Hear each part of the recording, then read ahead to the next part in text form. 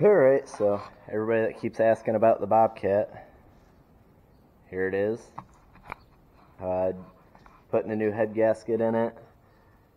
Got the head pretty cleaned up. I'm going to do a little bit more. I want to make sure this works because that is an expensive gasket. This guy right here.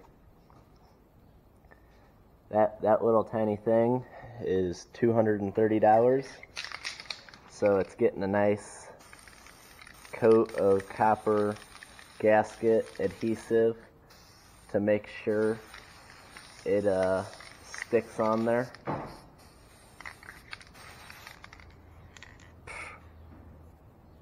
Wind's coming the wrong way for that. But it's got a nice coating on it. I'm going to let it get tacky, put another coating on it, set it on there, let it get tacky again, and then set the head on it. Tighten it down, but not torque it down, because I got to get everything else on there first anyways. And that's going to take quite a while. Then I'm actually going to torque it down, and we'll see if that fixes the problems and if we got a good running Bobcat after that. So I might film a little bit of putting it back together. We'll see. I gotta turn the Pandora down. Charlie Daniels is on there. Don't want to get demonetized, but putting the intake manifold back on. Whoever engineered this either had way smaller hands than me. I dropped the nut. That's not good. I didn't hear it hit anything either. So.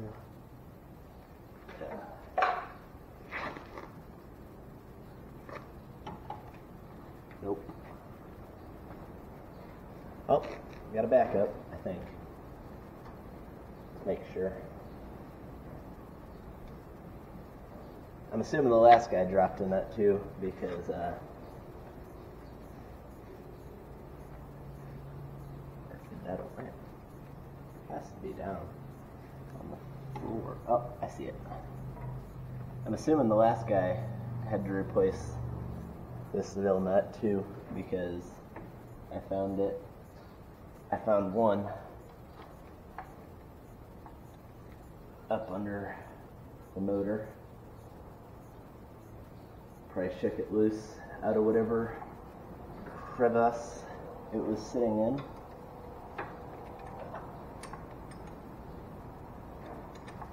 Whoever designed this, though, either had a lot smaller hands and arms than I do, or they just didn't intend anybody to work on it. Which I thought back in 1980 they intended on you to work on your equipment. But I guess still compared to today, I can't imagine being in the engine bay replacing a head gasket on a new one.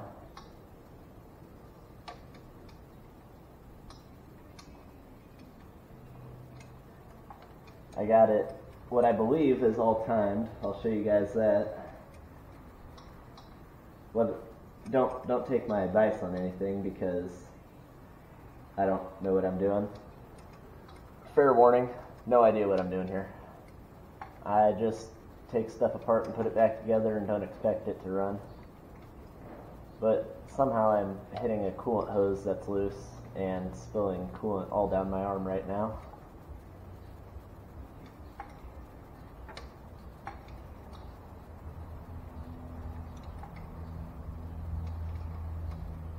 I don't know why this is up there. I was going to say this doesn't feel like it's getting any tighter, but it's getting tight now. I believe that's all the intake bolts. Can you guys see? So all the intakes on, I got to put the fuel pump back on.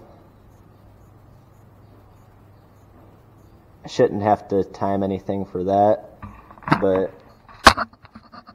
on the timing, there's a little dimple here, yellow paint, matches up with the yellow paint right there. I know it's not perfect because I spun it when I was getting the timing belt on a little bit. And then there's a pin. It's hard to do. It's hard to show you guys anything one-handed. Oh, I can see it. Right there. And then there's a little yellow paint mark and a line on that pulley that lines up to show top dead center. And then there's a little mark here that would be going straight up along with this, and they're pretty much even. And then I got this slid back in.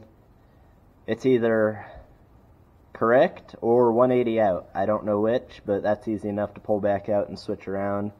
Got it tightened down.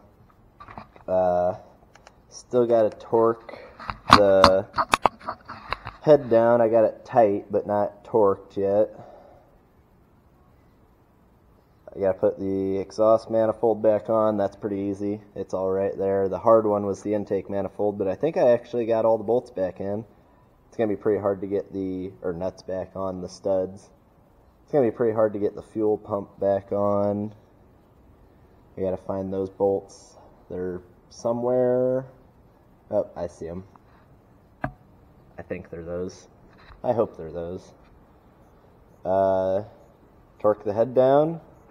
Put the spark plugs back on. Or plug wires back on. I never took the spark plugs out.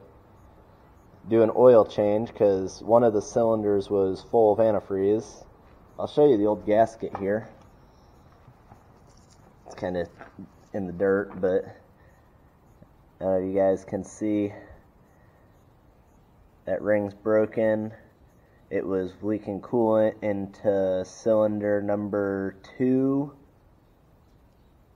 Yeah, that's cylinder number 2, and leaking compression in between 2 and 3, and it's a little bit split right there, and it was leaking a little bit of compression in between there. But got the new one in. Have to make sure this stud, and this stud, all 3 of these were pretty loose, which that right there is where it was leaking into cylinder 2, the coolant, and then this one and this one were loose, and it was letting compression leak between the two. It hadn't started letting coolant leak in yet. It might have been leaking a little bit in, but it wasn't. It was burning whatever it was leaking in. But cylinder 2 was not even firing because it had an inch of coolant in it when I pulled the head off. But it's going back together. We'll see if it runs. Like I say, I have absolutely no idea what I'm doing. I hate working on stuff, but necessary part of having old equipment that we can actually afford.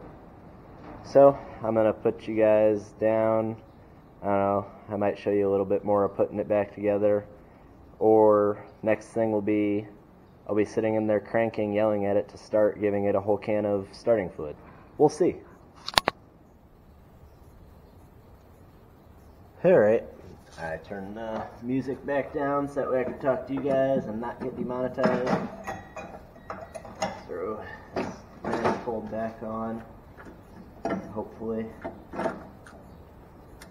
Like I say, this is the easier one to put on. Everything's out in the open. I'm just going to get them all hand started, and then I can actually get a ratchet on most of them, I think.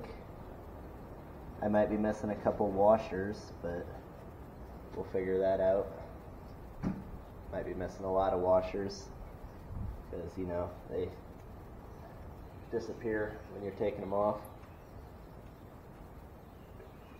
Can you guys see that? Yeah, you can't see much. I'll bring you up here. I gotta get some radiator hoses hooked back up. I already hooked to the hard one in the backup. I got the front one here to hook up. I gotta put the intake back on. Yep, not a lot left to do, I don't think. I mean, that's, if anything I did works. We will see.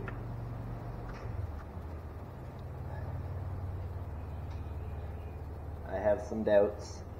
I should probably go find some more lock washers. I'm sure we have some in the barn somewhere. So, I'll bring you guys... Alright, I'm trying to do this right. I got brand new lock washers. I think I actually have all the bolts or nuts I need. They even look the exact right size. I mean, one might be metric and one might be standard, I don't know. But they're close enough.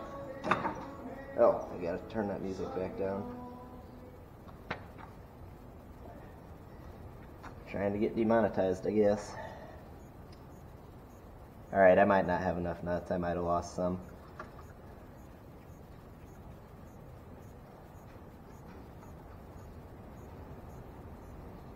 Yep. Oh, wait, nope. I found that one down below. That'll be the one I need.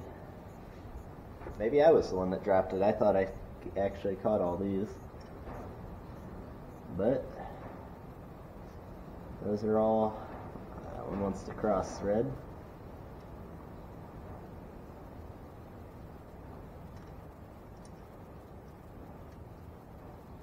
Okay, those are all hand started.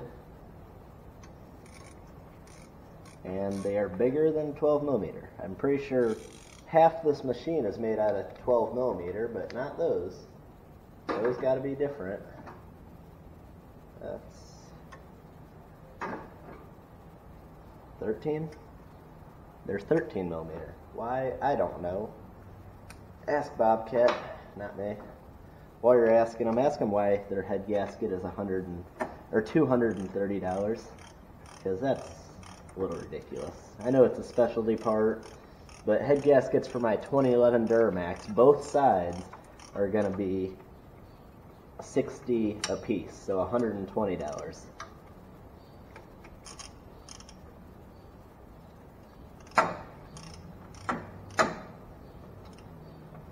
Alright, I'm sure you guys don't want to sit here and watch me tighten down a dozen bolts 3 clicks at a time. So, I'll bring you back.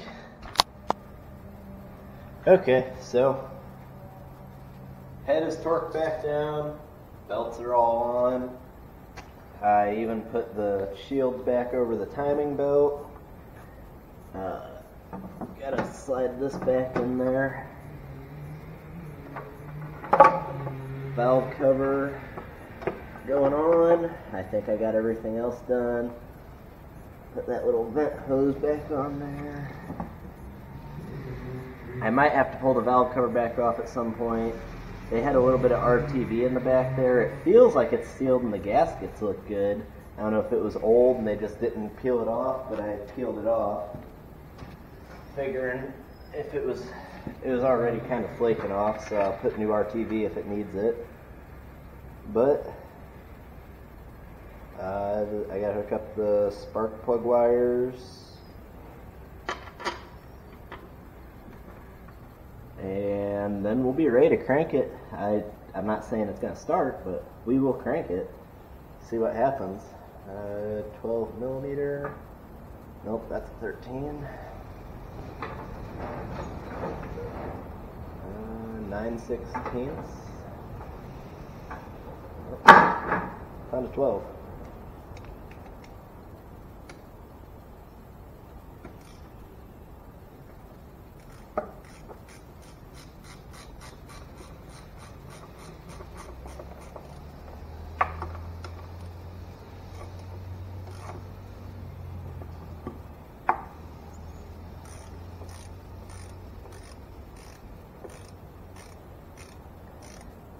It's going back together, so I'm going to turn the camera off and turn my music back up because I'm missing out on some good songs.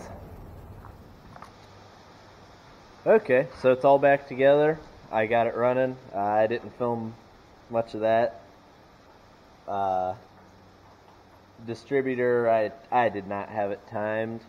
I lined up the timing marks probably 4 times before I got it timed. I just kept having to pull this out and spin it. I had it, what I thought was 180 out, and I spun it, and then it backfired, so I put it back some, and then finally the last time, I don't know, I was 100 and 63 degrees out or something. Yeah, I'm just making numbers up.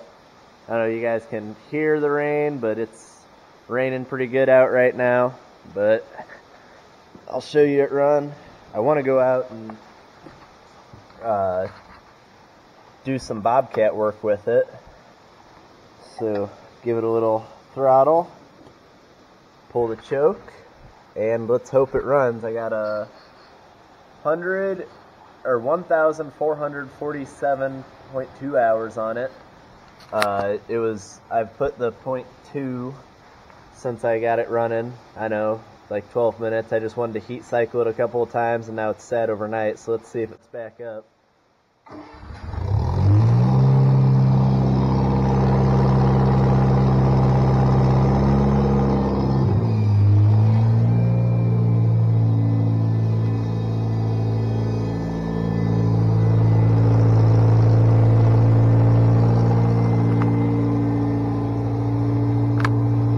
No more smoke. Runs pretty smooth. You can probably hear the hydraulic pump whining a little bit. That's because I got it in park, and for some reason it wants to roll forward. Probably need to adjust some linkage, but it runs now. Runs pretty good. So if it ever stops raining, I'll take it out and do some work with it and show you guys that. That's the next project. Got to do a power steering pump in that box van. But runs pretty good.